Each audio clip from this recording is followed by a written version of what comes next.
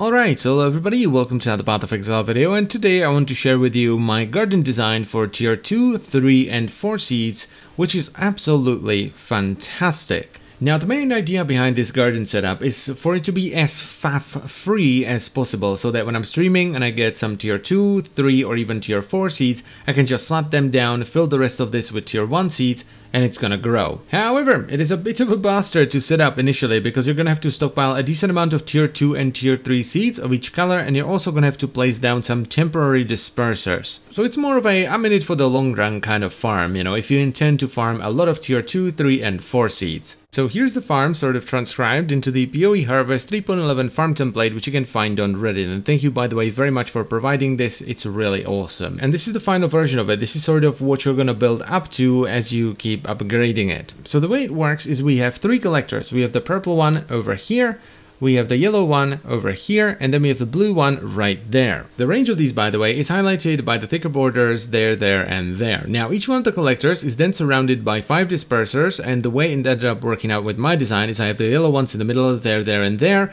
and then each one has 2 blue and 2 purple in sort of a diagonal configuration. And these are here to cover this area, as well as this area in all 3 types of essence. Now, the most peculiar thing about this design, as you can probably see, is that we have an awful lot of tier 3 seeds outside of the range of the collectors there, as well as here and here for the blue. And that is deliberate because we never want to harvest these tier 3 seeds because they are there to meet the requirements of the plants we're going to plant in this area for blue, this area for yellow, as well as this area for purple. And finally, you can also see there's a bunch of T1 seeds at the back, and these are just filler because you need a certain amount of seed planted and grown within the radius of the collector to actually initiate the harvest. So if, for example, you only have 1 tier 4 blue seed, you're going to put it in the corner right there, and then you fill the back of this with tier 1s and you can still harvest it. Now, I also transcribed the pylon setup, but you know, you can just figure this out on your own. This one is very neat and organized, so you just hook everything in together and it should be fine.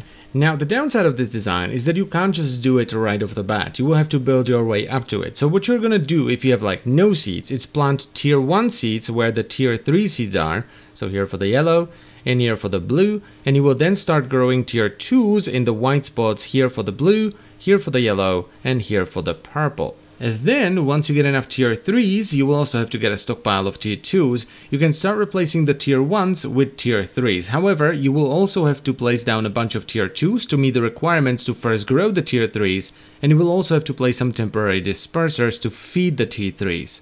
But, once it's done and your tier 3 seeds are grown, you are done. You can rip out all the temporary dispersers as well as the temporary tier 2 seeds, and what you'll be left with is this. A setup that can grow any type or tier of seed at any time without any additional faff. And the way the planting works is if you only get 1 seed, you're going to plant it in the corner, so here or here for the purple, here or here for the yellow, and here or here for the blue. But if you get 2 or more, you can plant them in a row. And the only other thing you need to do after planting your seeds is just fill the rest of it with T1 so that you meet the requirements for the harvest. That's it. And that's pretty much it as far as the explanation goes. Now the blue one can grow 8 seeds at a time, the yellow one can grow 9 seeds at a time, and the purple one can also grow 9 seeds at a time. Now just to sort of show you that this is actually very simple to put together initially, we're gonna build one together. So what you're gonna need for each one of the cells is 1 Lifeforce collector. You're gonna need 5 dispersers as well as 3 pylons. What you're gonna do first is take the Lifeforce collector and place it so that there is 1 space to either side as well as 2 spaces up front and place it down. You are then gonna take your dispersers and place them around the Lifeforce collector going around at the front,